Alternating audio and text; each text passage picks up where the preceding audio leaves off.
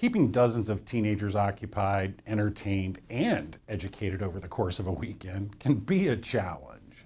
Not to mention feeding, housing, and transporting them. As the DEP's Mike Huff found out, it's a challenge that organizers with the Youth Environmental Program look forward to every year. It's not going to swing though. What they may lack in finished carpentry skills, they more than make up for it with enthusiasm. One of the projects at this year's Youth Environmental Conference was building birdhouses. The conference usually kicks off with a craft project, and this year was no exception.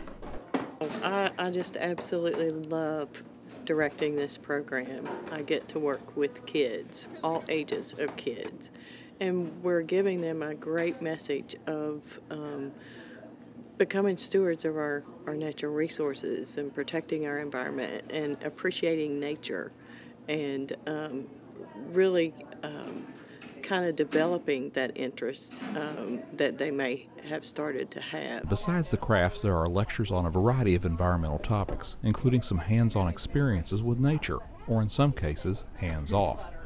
But it's the variety of experience that makes the conference so popular with students. I think it's where I like going to different places and learning new things that I don't know about and sharing it with my 4-H group.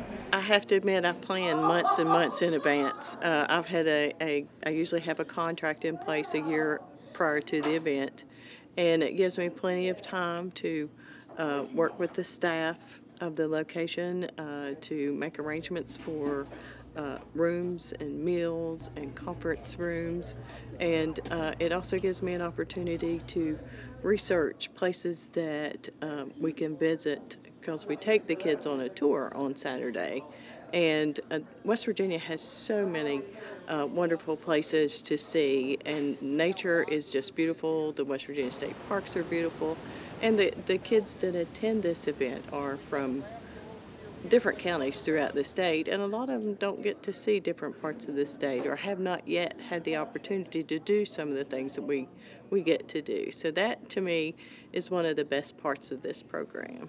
Saturday's tour started on the New River and then headed to Hinton for a history lesson at the city's Railroad Museum. Organizers of the conference try to include a little something for everyone. And been really involved with DEP and REAP and gone to all the conferences.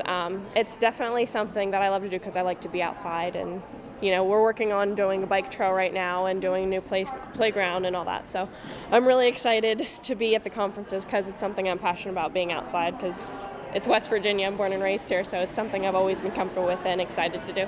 In Summers County, I'm Mike Huff for Environment Matters. Planning for next year's conference is already underway. We're back after these messages.